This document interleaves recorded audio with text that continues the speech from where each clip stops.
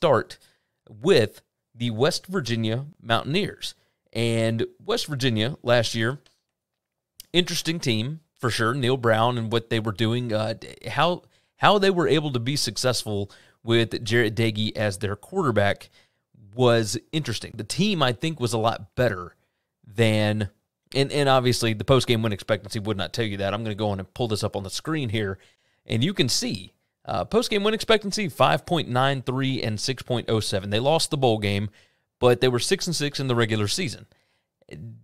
This team, as far as what was expected of them last year, I think it was about a bowl game, somewhere around there.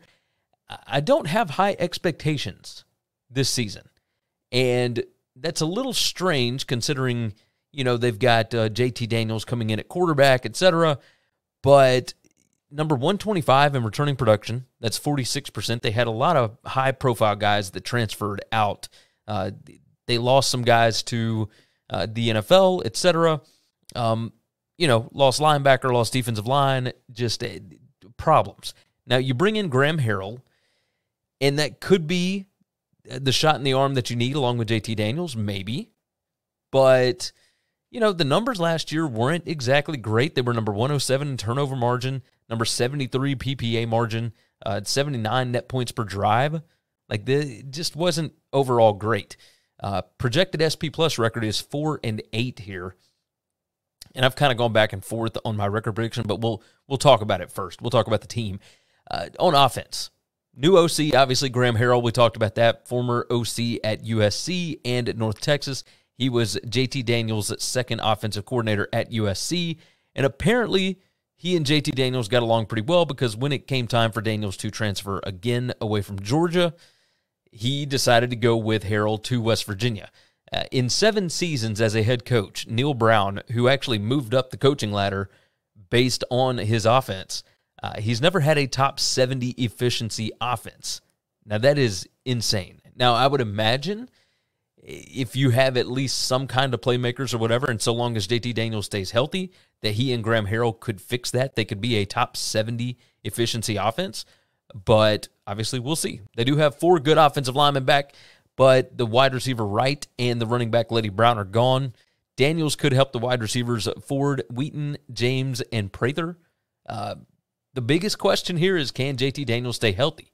He had that one season where he was supposed to be still a high school senior, and he was able to play through most of that. I think he went out just a little bit, nothing crazy, but beginning of his next year, went out with an injury. Basically, the whole time he was at Georgia, out with an injury.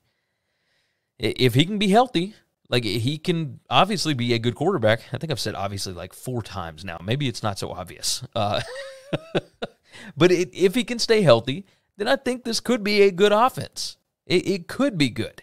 They weren't last year. Number 67 in PPA per drive, 52 in rushing success rate, number 68 in passing success rate, and then offensive explosive rate was number 86. They weren't able to generate a ton of explosive plays.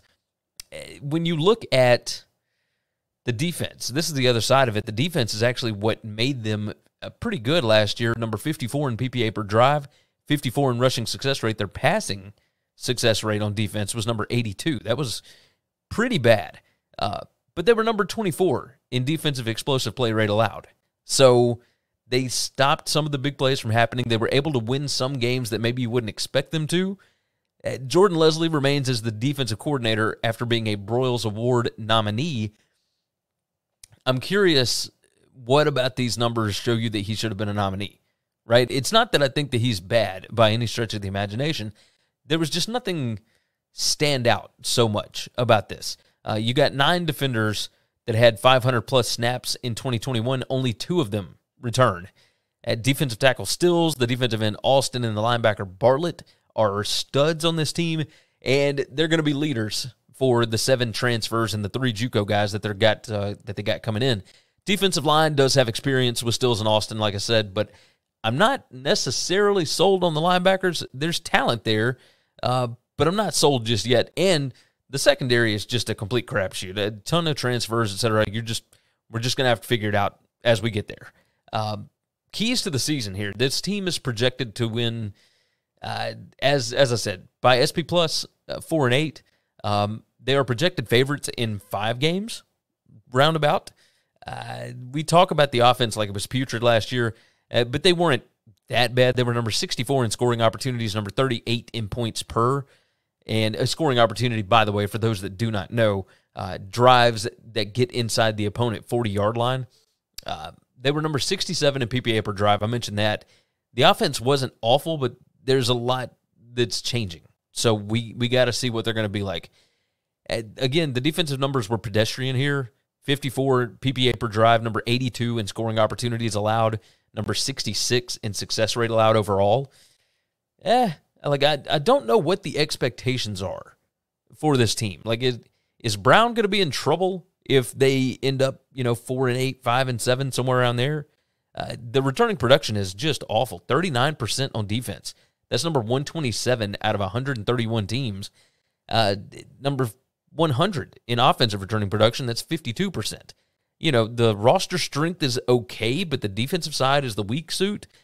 I'm really curious here. Their win total is 5.5, and it's juiced to the over at a -135.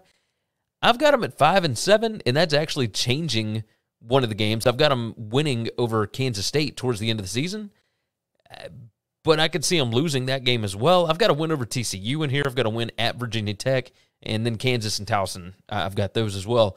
I think 5-7 sounds about right. I changed up. I had Kansas State at 9-3. I feel like they are more likely to go 8-4. But I like Neal Brown. I like what he did at Troy, and I like what he's trying to do at West Virginia. But without a ton of returning production, and I don't know how much I like the roster strength compared to some of these other teams in the Big 12, I'm going to roll with 5-7 on them. I wonder about Neal Brown. I wonder what the expectation is for him going forward. But, we'll see. We'll see. I think 5-7, 4-8, somewhere around there. Maybe not make a bowl game this year, but set yourself up to where you can next season. So we'll see what ends up happening with that. Thanks for listening to the Winning Cures Everything podcast. The website is winningcureseverything.com, and if you want to connect with us, we're on Twitter at GaryWCE, at Chris B. Giannini, at Winning Cures, or you can email us, Gary at winningcureseverything.com or Chris at winningcureseverything.com. Subscribe everywhere you need to subscribe, and we'll see you soon.